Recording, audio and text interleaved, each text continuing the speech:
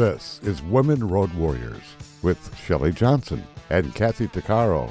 From the corporate office to the cab of a truck, they're here to inspire and empower women in all professions. So gear down, sit back, and enjoy.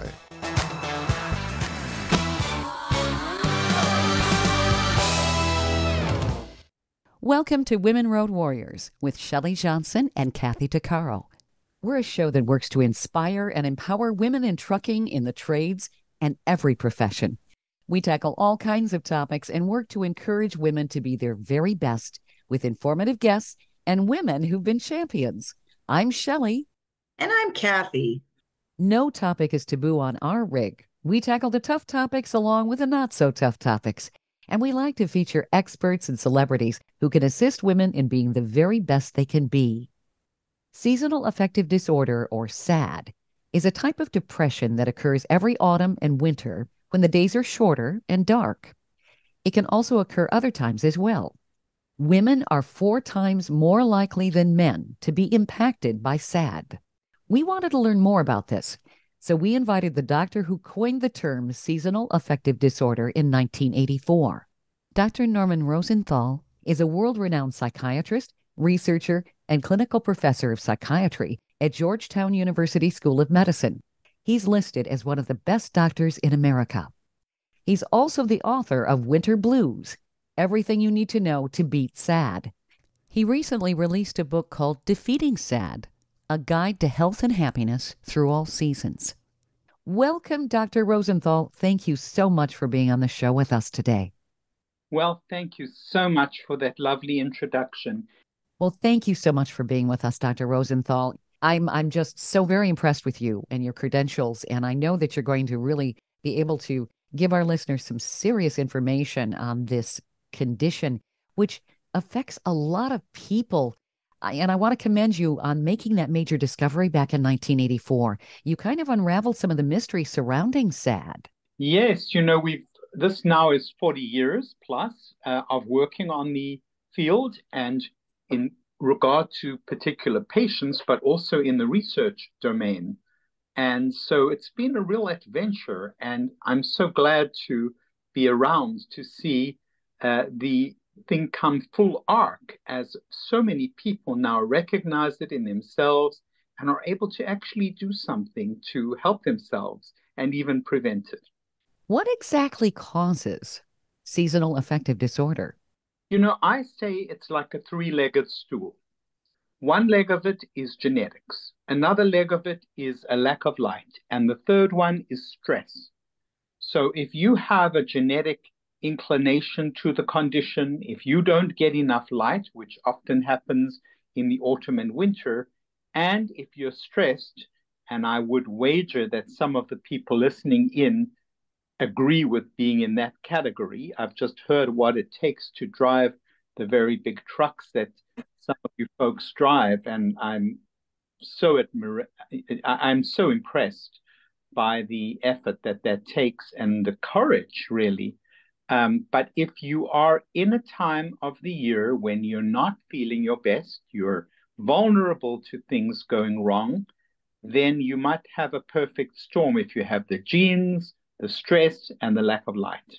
How do you know if you have the genes for that condition? You don't know for sure, but often there's a clue of some members of the family who always hated the winter, who always wanted to go south or cuddled up under the comforter during a winter day. If you have those kinds of relatives in your family, it is a suggestion that there may be a common gene, but so far that gene has not yet been identified. Okay. Interesting. Well, I know that I'm not fond of winter. It just is too monochromatic for me. Everything's kind of in black and white because you got snow on the ground and all the trees are bare. And I am a sunshine person. So I don't like it. I don't know if I necessarily have SAD, but I don't like that time of year. The interesting thing to me about SAD is there's a big spectrum from people who just don't like the winter and are not as inspired and energetic in the winter to those who really are disabled. and then there are people maybe who just don't like it. So, and anybody's entitled not to like something. It doesn't mean you've got a disorder, Mm-hmm. but oftentimes it's a kind of minor form of what we call the winter blues that's getting people down in the wintertime. Interesting. Is this kind of also people who have, say, dementia and so forth can be affected more at certain times of the year by what they call sundowner syndrome? Would this be kind of part of that? Or is that something that's a totally different issue? We think sundowner syndrome is a little different from this. It's the end of the day, and people tend to get confused. Okay. The Yeah. light is bright, you don't see exactly what's going on, and it's easier to misinterpret things and lose orientation. That makes sense. Now, with seasonal affective disorder, what's actually happening in the brain? Obviously, there's something where we need more light. Well, there are various theories. Nobody knows for sure. But one theory, of course, is that the genetic part of the brain, there is a part of the brain that's directly affected by light. Now imagine there's something wrong with that part of the brain that could make a difference, or there's a hormone called melatonin, which is secreted at night.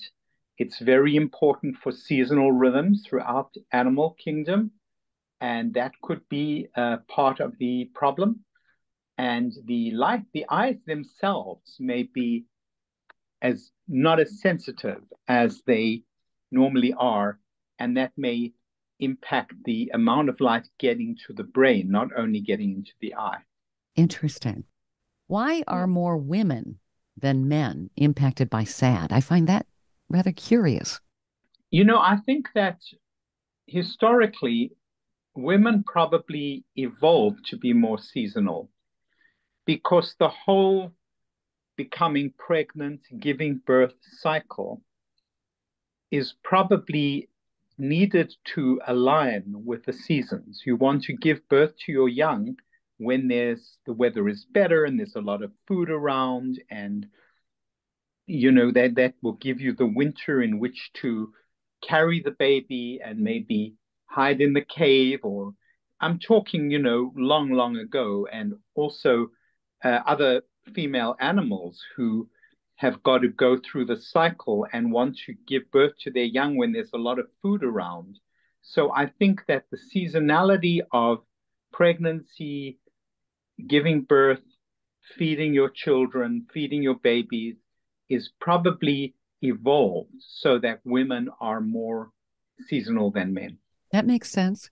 Well, if you look at the animal kingdom, that's when in the springtime is when you see all the little baby bunnies and all of the young. Yep. Exactly, exactly. Now, some of that depends upon the gestation period of the particular species. For Right. example, with sheep, it's best for them to be fertile in the winter so that they have the 4 months of pregnancy and give birth in the spring. Mm-hmm. But for animals with much shorter gestation periods, it's better if they are more fertile in the spring and summer. So, in any event, we're going far away from humans. I think that in general, uh, women are more seasonal than men in their rhythms. And this gets caught onto the seasonal rhythm more easily in women than in men. But 1 in 4 or 1 in 5 of the people with S.A.D, actually is a male. So go figure. Interesting. I find it, I work up in northern Canada, and it's like when I say north, I mean Northwest Territories, way north. Mm. And I work for 2 weeks at a time. So I'll work for a set of days for 2 weeks, 13-hour days, and then I'll go home. And then when I come back, I work 2 weeks of 13-hour nights. Now, my question to you is, number one, I have a few questions. Number one is, working night shift, does that have a direct play, do you think, with the SAD?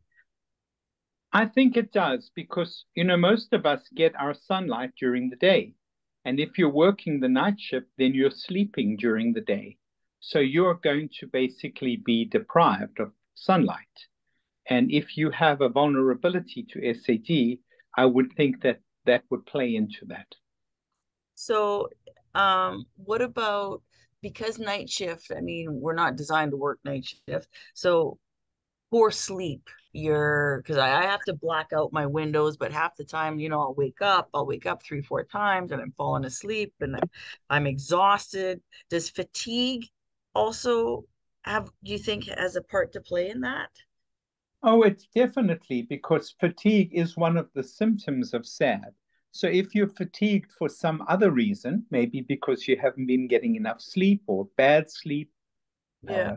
sleep circumstances that aren't conducive to a good night's sleep, plus you've got the winter problem, you'd have a double dose of the problem. Okay. Well, that makes sense, right? Okay. So the next question is, well, be, being so far north, the daylight, when we're on night shift, like starting November all the way through February, beginning March, we have zero daylight. So when I'm working night shift, I don't see the sun for 2 weeks. So I'll get up at 3 in the afternoon and it's dark outside. And then I'll come back in the morning at 7 o'clock in the morning, excuse me, and it's still dark outside. So not only am I working under extreme duress, because working in an open pit mine with the largest mining equipment in the world is very stressful. The shifts are long. I'm under, like, when I'm at work, the 13 hours, I have to be alert the entire time because there's so much going on, and it's such a dangerous job in many different ways. So I have the stress. I'm fatigued all the time. I'm not sleeping properly. The night shift, there's no sunlight. It's depressing up here. The cold is really cold. When I say cold in the winter, I mean -56 for 3 weeks straight. Like, it's so cold. So there's a lot going on. Not to mention, you have life problems and you have things going on at home, but you're stuck up here for 2 weeks. So I don't have my phone when I'm at work. I don't have nothing. So it's really, um, I have 8 hamsters in one wheel going on in my noggin, right? So, do you think? And I noticed, like, for me, I'm pretty good at trying to keep myself balanced by exercise and proper diet, and my spirituality is a big thing. So that keeps me balanced. But there's a lot of my coworkers that aren't quite like that. So, and I notice, I look at them and they have various mood swings. So, do you think all of this that I'm mentioning has a big part to play in whether or not you'd be more susceptible to SAD? Well, I think it's interesting because I don't think one would really take the job in the first place if one was too vulnerable. It's the You know, paycheck. It's the paycheck. but you might find a job further south, or something that had a little more life. I don't argue the importance of the paycheck. Believe me, we all need it. Yeah. But I think that it may be that people who are very tough in regard to their daily rhythms, etc., um, are more likely to take jobs that are so tough. But I think even those people like you, would perhaps benefit from some of the things that I mentioned in defeating SAD, some of the ways that you can mitigate the problem. Because one of the discoveries that my colleagues and I made in relation to SAD is that it's the lack of light that is so instrumental in the illness. And Mhm. the good news about that is that there is a remedy that it suggests immediately in the form of replacing more light. So I think if you could figure out when that extra light would do you the most good, you could possibly add it to your list of methods of overcoming this very rigorous lifestyle. You say you do exercise, which is obviously fabulous. Um, Light may be something to add to your exercise in terms of getting the most impact, and something to think about. My coworker, it's interesting that you mentioned that. A girl that used to work here, she no longer does. She was very sensitive to mental health, problems and just lots going on in her life. And so she was very affected by this working up here in the wintertime. She's from the Vancouver Island where, it's never cold and it's Mm-hmm. beautiful and it's almost like tropical. And then Mm-hmm. she comes up to these, never seen snow. And then she come up to work up here in these intense and harsh conditions. And she couldn't handle it. She was very, very, her moods would just fluctuate and she'd be emotional and crying and she figured out that's what she had because knowing the season was coming of darkness and cold, like it would throw her over the edge. So she brought up a light, like light therapy, I guess. Right. That's exactly right. Mm-hmm. And she brought one up here for her room, but the problem is that we don't have time to I guess reap the benefits of that, I guess would be the proper way to say that. Because number one, you're trying to sleep, right? You're trying to catch up on your sleep because you need your mental focus. So when like I have to get up today, I got up at 3:30, but normally I would get up around 2:30 because if I want to get time to make it to the gym and have, some exercise because we sit for 13 hours a day or we get bounced around and roughly in these pieces of equipment, I need yoga, I need to stretch, I need to walk, I need to, do exercise. So you try and fit that in. You got to go and make your lunch. You got to, try and respond to emails and try and catch up and do things. Well, where does the time for her the light treatment come in? So what she would do, she would have it by her bedside, and use it like half an hour before she slept, and when she would lay there, and half an hour when she woke up. Do you think that? But in the end, she ended up having to quit the job. It was just too much for her to handle. But Yeah, it doesn't sound like a good fit to me, but I think that there are ways of combining the light to minimize the inconvenience. One is something called a dawn simulator, and that sort of slowly turns light on in the morning or in your effective morning. If you have to get up at 5 o'clock in the morning and it's the middle of winter, then you mhm. create an artificial dawn, say between 4:30 and 5, so that by the time you wake up, you've tricked your brain into thinking that it's now dawn and the Oh, sun is rising. So, and that actually can work. So the other thing is to try to add the light to whatever it is you're doing. So let's say you're walking outside, and let's say it's morning and the sun has risen already. You can look up at the sky, not directly at the sun, and you can get quite a bit of light just from the clouds. Or you can, if you're doing maybe an exercycle, you can do it in front of a light box. So there are ingenious ways of combining light and exercise in a way that can be very, very helpful. oh, that's really interesting. Mm-hmm. Stay tuned for more of Women Road Warriors coming up. Industry movement Trucking Moves America Forward is telling the story of the industry. Our safety champions, the women of trucking, independent contractors, the next generation of truckers, and more. Help us promote the best of our industry. Share your story and what you love about trucking. Share images of a moment you're proud of. And join us on social media. Learn more at truckingmovesamerica.com.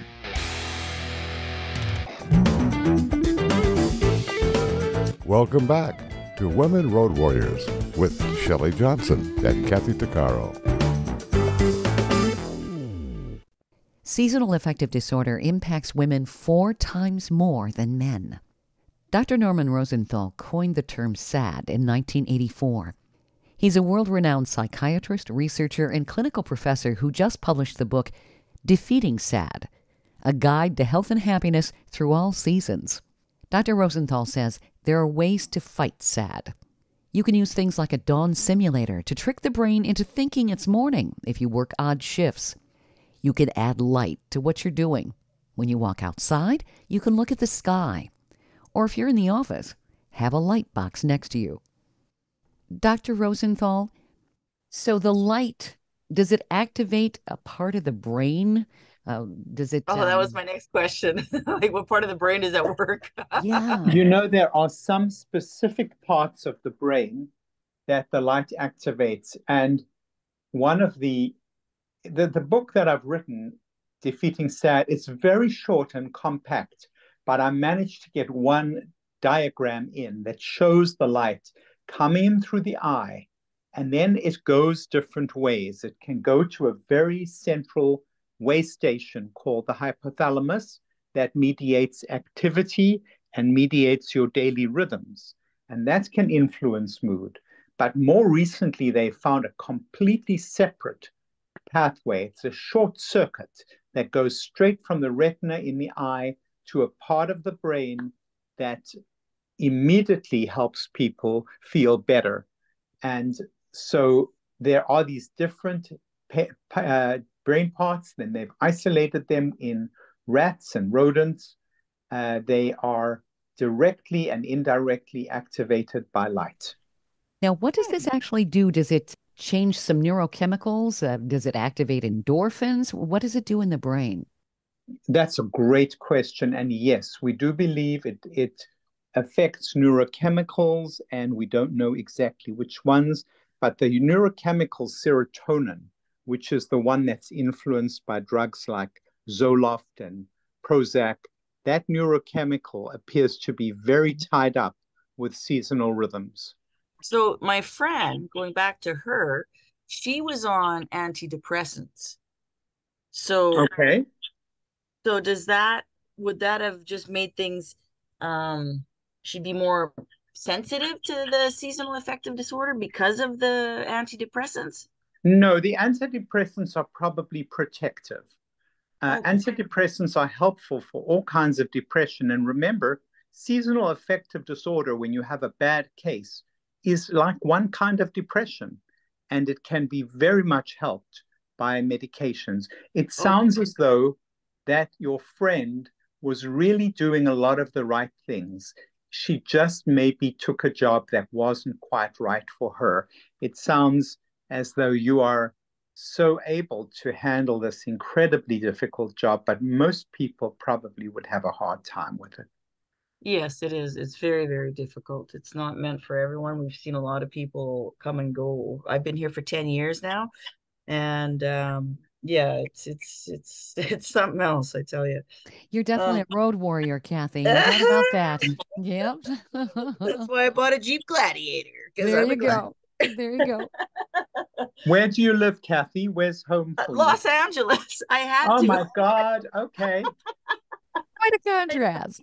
Well, Uh-huh. it's almost as if my innate, like in deep inner self is searching the sunshine and the sand and the relaxation because my job is so intense.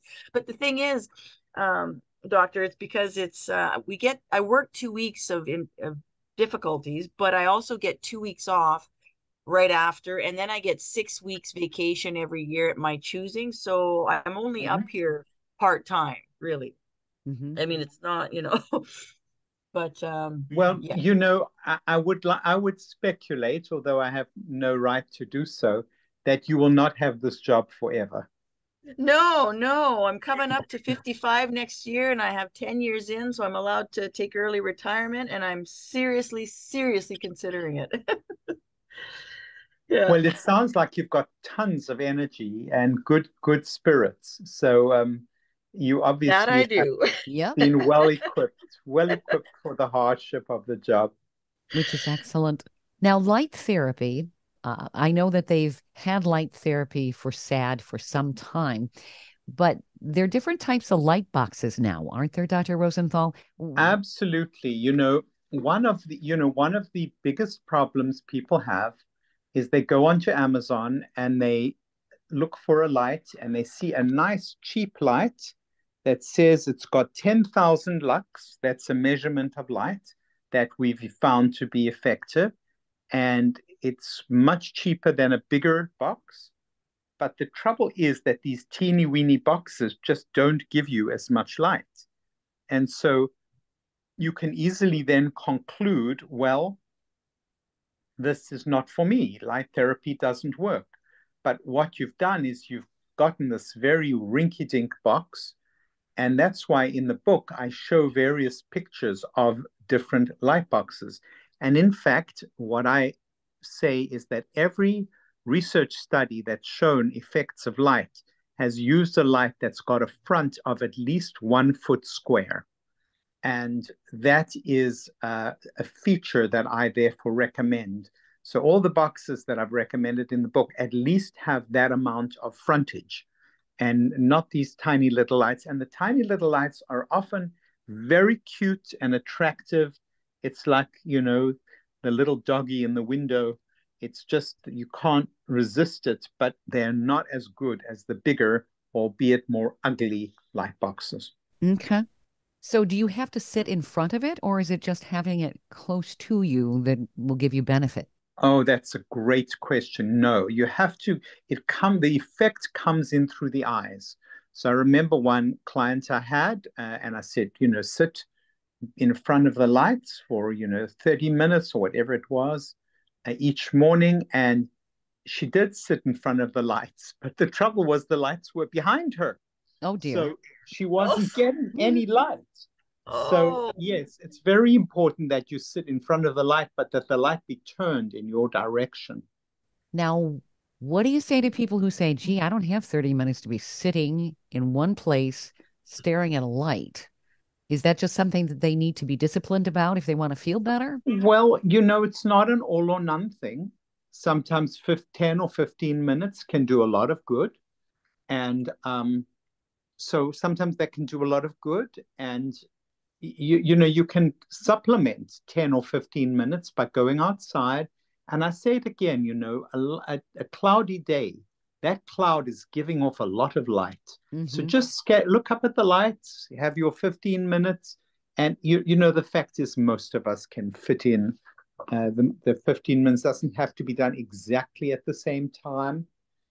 One really good thing is to have it at your desk if you're a desk worker or an office worker, because then you can have as much as you need. But I think people get creative. There is, in fact, a head-mounted light device, although that hasn't been as well tested as the one that sits on your desktop or table.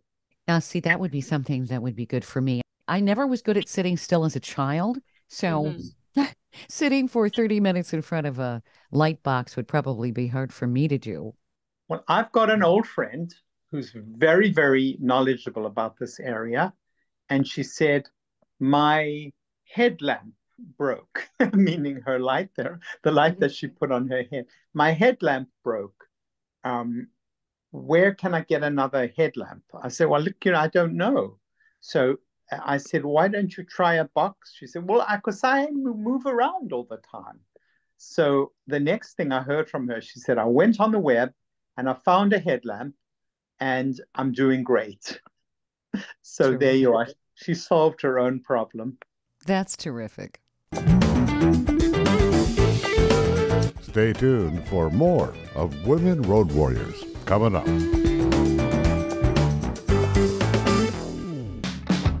Trucking Moves America Forward, or TMAF, is building a positive image of trucking by telling the story of the hardworking drivers and industry professionals who support the industry. And you can be a part of it. Learn more about TMAF and how you can join and be a part of the industry movement working to build a strong image of trucking by visiting TMAF's website at truckingmovesamerica.com. You can also follow us on Facebook, Twitter, Instagram, and our latest channel, TikTok. Welcome back to Women Road Warriors with Shelley Johnson and Kathy Tuccaro. Seasonal affective disorder is something that impacts many people, with symptoms coming on as the days get shorter. Serotonin is suspected of having an impact on S.A.D, as it appears to be tied to seasonal rhythms. We're learning a lot about seasonal affective disorder as we talk with Dr. Norman Rosenthal, a world-renowned expert on the subject. He coined the term SAD in 1984. He's also the author of a new book called Defeating SAD, A Guide to Health and Happiness Through All Seasons. Dr. Rosenthal, I'm seeing in your notes here that you recommend white over blue light. Yes, some people have used blue light, but there's no evidence that it's any better than white light. And in fact, there is some evidence of blue light toxicity, Yep. that it hurts the various elements in the eye. So I think regular white light, that's what's been used in the research studies. To me, that's what's most comfortable, and therefore that's what I recommend. I know I've been reading, of course, I spent quite a bit of time in front of a computer, that blue light is not really good for you, and that's what computer monitors put out. Right, and there are some programs that will block the blue light, which are quite good. They're not great. The other thing that blocks blue light is orange goggles. The UVEX goggles, UVEX, will block blue light. And sometimes if people are staying up late at night, the light is keeping them awake. If they use the orange goggles, it mitigates that trouble. Very cool. That'd be really cool to wear too. Yeah, they are rather cool. They are rather cool. And, I've worn them myself, but it's very interesting because I can be up late at night and I'm doing all the things I shouldn't be doing, like checking the news and looking at spelling games and various puzzles and things and Wikipedia, all kinds of it's all delaying getting to bed, of course. And I find if I'll put on those orange goggles, all of a sudden I'll feel sleepy. I won't be so interested in what's on the Wikipedia. And it's a nice way to wind yourself down. So, any of you out there that are having trouble getting yourself settled down at night, think about those orange goggles or the programs that block the blue light on your computer. They're called, I think one of them is called eFlux, period FLUX. So check it out. And you need your sleep. We all do. Sleep is really, really crucial. Absolutely. So, speaking of those goggles, here at work, we have these goggles that are yellow, I guess, and it lightens everything up, and they recommend that we wear those at night shift, and especially during the winter because it's not as dark, and it's supposed to it's supposed to help. Obviously, it does. I've only used them once or twice. I think it's more of a preference than anything else. Well, now I'm blind as a bat, so I need my my prescription ones. But what do you think about that? Like that's type of yellow. I can't. It's hard I to think they're probably doing the same thing. They're winding people down at the end of a day. In fact, in one study on people who became so revved up they actually were manic, they used blue blocking goggles, orange goggles at night, and they actually settled these people down and they slept better and were less agitated. And it's quite an interesting intervention for people who want to wind themselves down late at night. Interesting. Wow. That is interesting. Mm-hmm. Now, Dr. Rosenthal, I see that you also, if somebody is impacted by SAD, you recommend things like stress management, exercise, as well as watching your diet. I know those are a number of different things, but did you want to touch on some of those points? Yeah, I really do, because I think people think that they should use the lights and that's the end of the story. Mm-hmm. But we really need to maintain ourselves with these foundational habits. And yes, it applies to seasonal affective disorder and feeling good all year round, but really it's just good health management. And, your precious body you only get one body and one brain, and how you treat it is really, in most cases, going to determine what kind of life you have. Just like you wouldn't go banging around that amazing machine that you were describing to me. The same applies to your body and your brain. So in my book, I talk about the things that people need to do to do that. They need to get adequate sleep. They need to watch their diet, minimize sugar, which is turned out to be quite a dangerous substance over time. Of course, you're not going to drop dead from eating a pastry, but if you do that every single day, several times a day, then you may indeed drop dead. So in any event, diet, exercise, and one thing that is so wonderful to me is meditation. I love meditating. I do it every day. And I do everything that I'm recommending to other people, I do every day. And when it comes to exercise, incidentally, it's not just aerobic, it's also strength training that's so valuable as an antidepressant. Fascinating study done recently when they've looked at Alzheimer's, and they found that people who walk 10,000 steps a day are half as likely to get Alzheimer's over a period of time than their counterparts. So, Really? yes, you would never think that that would be such a correlation. But yes, that's how powerful exercise is. Mm-hmm. You're Yep. circulating the blood, you're moving it around your body, and somehow it's doing you some good. So Yeah. I'm so glad you raised that question.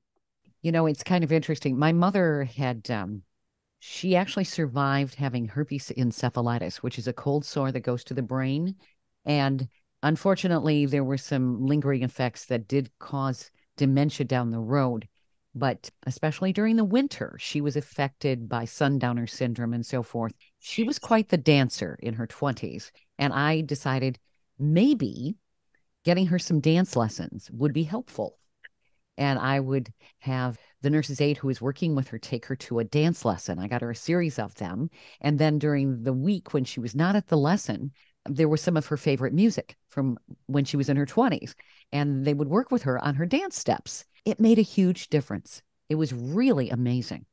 That is a brilliant thing that you did, because there is actually data that shows exactly what you found. And that is that, people who are quite degenerated in their mental capacity, people with Alzheimer's, they would play, swing music from their youth. And all of a sudden they were dancing and active and really engaged. I saw an amazing show. It was Lady Gaga um, with Tony Bennett. Tony Oh, Bennett had Alzheimer's, and she brought him out onto the stage, and he really could hardly remember her name or anything. yeah. And yet, when it came to singing, he was back on track. It was quite amazing. So Yeah. we retain different kinds of memories to a different degree. And you did a great thing for mom to engage her dancing and singing. What joy that must have brought her. It was fun. And I remember actually it was around Christmas. She had the dance catalog and she showed me some stilettos that she wanted me to buy her. Shoes for Christmas. It's like, well, mom, Fabulous. you're Yeah. right. And I remember watching her dance lesson, and Hmm. she got herself up to about 45 minutes, a 45-minute Wow. lesson. And she was actually telling the young instructor he was doing it incorrectly. And I talked to the owner of the studio, and she said, she's actually not incorrect. She learned a different way than he's I teaching see. her. Uh-huh. So she Uh-huh. was correcting him. Wow. That's so good. But just for those hours that she danced or sang, or she got her joy back. Yep. She felt Yeah. she was in the moment and she really enjoyed it. I think it's fantastic. Well, You thank can you. see how many more people should be doing that kind of thing for their aging parents. Yep. Absolutely. So, stress management, exercise, diet, all of these things, and light therapy are all options that people can pursue if they have seasonal affective disorder. Exactly. There are two things I just want to mention. The first is cognitive behavior therapy. You Okay. know, it's such a potent form of therapy. And of course, it's hard to find a therapist, but in one chapter, I just show you what the principles are behind this kind of therapy. And it means correcting misinterpretations. If somebody looks at you askance, you think, oh, that person doesn't like me and nobody actually likes me. Well, that could be completely incorrect. That person could have been having a bad day. And if you quiz somebody, you can find out that actually a lot of people do like you. And so those kinds of corrections systematically implemented can make a huge difference. So that's the one thing I wanted to mention. And the other is actually medications, like your friend that had used the medications. They can be very effective. So really, what I'm trying to communicate is that there's this potpourri, there's this combination of many good things that you can do so that nobody needs to suffer untreated and untended. Mm-hmm. Yeah, you mention in your list here of antidepressant medications. It does seem to me, I do a lot of reading on this sort of thing. There are a lot of people who are depressed. Do you think some of that could be sad? Definitely, yeah. Mhm. And the other thing that's quite interesting and that I show in the book is that the lights can help people even who, if they don't have SAD. But yes, a number of those people could have SAD, and the lights could help. All these other things could help people even with regular depression. And you I would will, think, oh, go ahead, Kathy. oh, I was just gonna say, do you, my friend actually, this is something I'd like to talk about. She was ridiculed for it. A lot of um, the coworkers thought she was just BSing and making it up and using it as an excuse. And, she, it was used in a negative way because a lot of people, they think it's a myth. They think it's just, oh, you're using that as another thing to feel sorry for yourself. You know how people are. Yeah. And do you find, do you come across that? Like, do other people talk about that? I do come across that, and there's unfortunately, a lot of ignorance out there and nastiness. Because even if it were wrong, it would still be nasty if she believes it's helping her. But basically, I was ridiculed when I first brought the subject up. It seemed so crazy to so many people. And nowadays, I get ridiculed never. I never get ridiculed, and most of my people never get ridiculed. In fact, one of my clients is a trader on Wall Street, and he says, you couldn't believe the number of light boxes all around him on Wall Street because they all want to perform at their peak. So Hmm. they're all using the lights. And when I first started, a colleague came up to me at a meeting and said, "Oh, come, let's stand underneath the light over here. I'm already feeling depressed." So she was pulling my leg. But now, you know, hardly anybody I know ever ridicules anybody because it's just so well established. Hmm. Well, SAD is really a debilitating condition if somebody has a really severe case of it, for sure. Absolutely. I've seen people, and I've included them in my book, people who were suicidal because of SAD. Mm-hmm. One woman tried to hang herself, Oh, but my. she said, I was so debilitated by SAD, I couldn't even get myself together to make a noose. And luckily, the Wow. next day was sunny, and I said, "Oh my God, I'm so glad that I didn't do anything to myself because look, the sun is shining, I'm feeling good again." And so that was the one person. The other one stared down the barrel of a gun. And both of those people survived, but it's no joke. No, it's I can not. tell you if you've got a bad case of SAD, it is no joke. Certainly. My sister just took a job last year up by Greenland. It's in Nunavut, northern Canada, Uh-huh. a place called Iqaluit. Mm-hmm. And there's a small population of, well, I think, well, there's like shockingly, actually, there's like 8,000 people in that city. And she has been there for a year and she has to move. She says she can't deal with the darkness because, I mean, Right, Greenland, right? It's too much. And the extreme of the summer where there's no darkness. right. And Mm-hmm. she finds that people have a really high rate of alcoholism. Right. Uh, Wow. Yeah. because it's unbelievable. She's a manager of a grocery store in there, and she has a hard time finding workers. And she says she for the first time in her life, like she's 56 or 57, and she said for the first time in her life, she feels so off balance because of the way of life up there. And well, not to mention the cold. She wasn't, even though she thought she was prepared for the cold, she says, I'm not. I'm so not. Yeah. So she's moving back to Montreal. But um, she was quite surprised at what the darkness did to the people. Yeah. Yeah, well, that is right. That is right. And I'm so glad people are getting to know about it. Some people may be well adapted and don't feel it, but a lot of people do. And for those people who do, I think it's really important to know that they can be helped.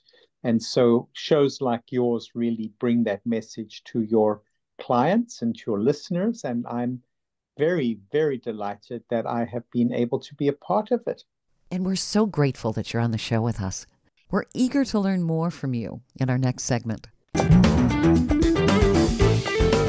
Stay tuned for more of Women Road Warriors coming up.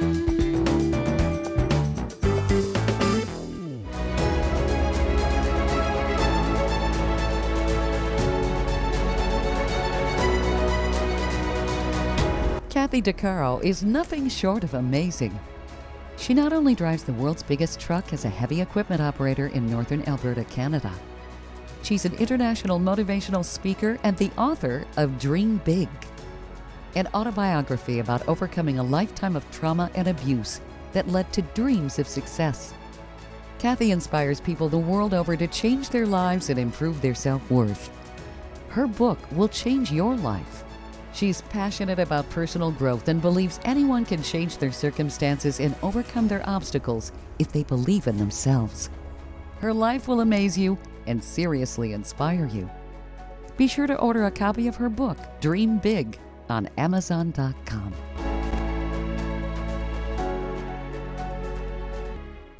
Industry movement Trucking Moves America Forward is telling the story of the industry, our safety champions, the women of trucking, independent contractors, the next generation of truckers, and more. Help us promote the best of our industry. Share your story and what you love about trucking. Share images of a moment you're proud of. And join us on social media. Learn more at truckingmovesamerica.com. Welcome back to Women Road Warriors with Shelley Johnson and Kathy DeCaro.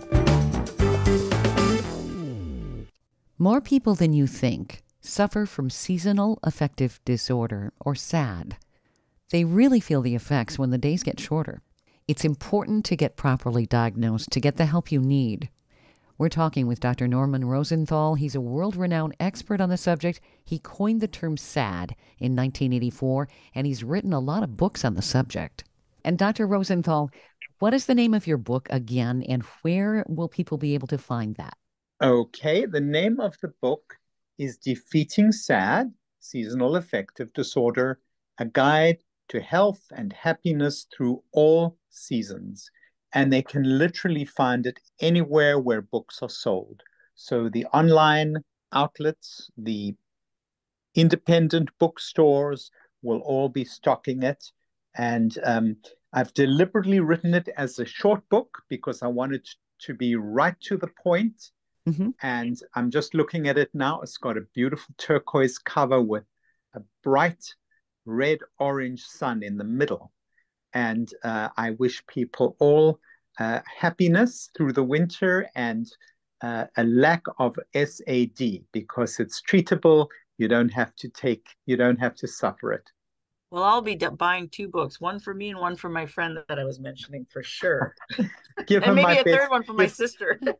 Give them my best regards. I will. Dr. Rosenthal, you're a ray of sunshine, and I'm not sure. Well, right thank there. you. I've really enjoyed talking with you ladies and wish you all the best. Yes, Oh, thank you thank so you. very much. I really appreciate it. Bye now. You've been listening to Women Road Warriors with Shelley Johnson and Kathy DeCaro. If you want to be a guest on the show or have a topic or feedback email us at sjohnson@womenroadwarriors.com.